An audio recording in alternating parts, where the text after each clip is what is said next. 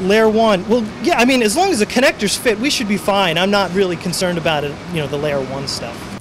I hate to admit it, but I was that guy. A real Layer 1 zero.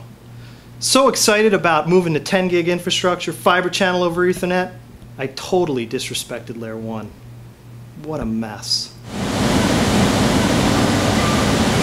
Oh man, there is no way I can get this to work. Down again? We're losing money every second here. Good thing I got slapped in the head with those TIA standards. Really set me straight. Now I'm awake and thinking.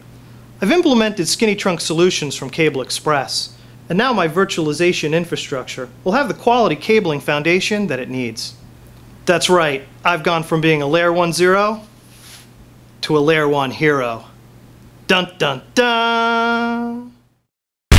If you want to save the day at your company and prove you respect Layer 1, check out www.cableexpress.com/respect.